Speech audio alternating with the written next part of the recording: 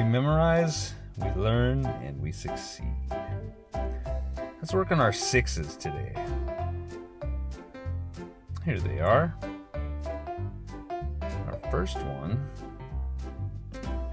will be 6 times 0 equals, and then 6 times 10, and 6 times 9, 6 times 8, 6 times 7, 6 times 6, 6 times 5, 6 times 4, 6 times 3, 6 times 2, and 6 times 1. Question for everybody, did you get them all right that quickly?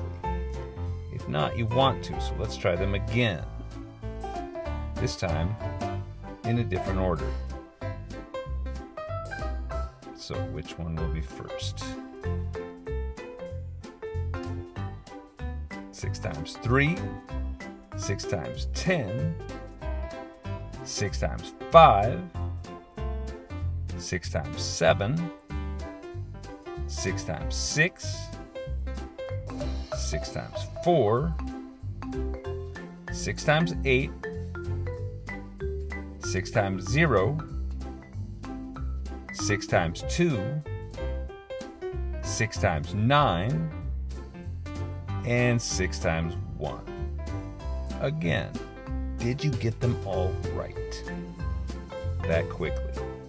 If not, it's okay. Let's try again, and you have to keep working on them and get them memorized. All right, one more time. 6 times 9,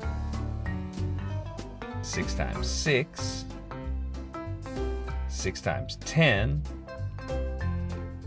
6 times 5, 6 times 8, 6 times 7, 6 times 4, 6 times 3, 6 times 1, and 6 times 2.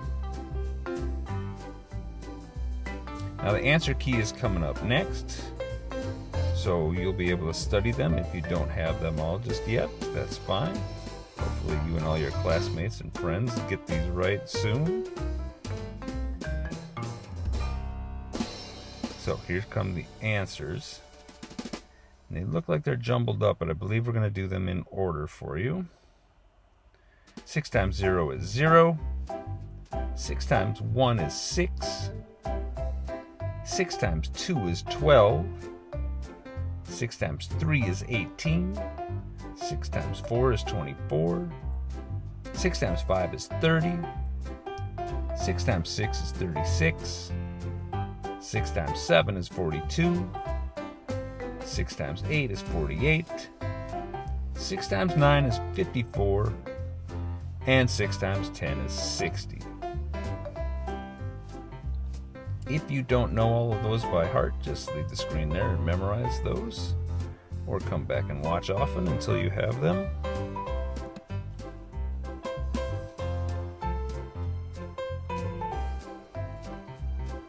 Just get them all memorized, kids.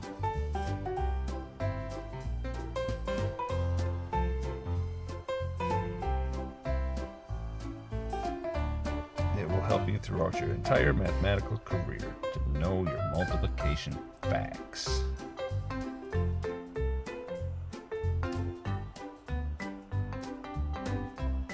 Thank you so much for watching. I hope you enjoyed it.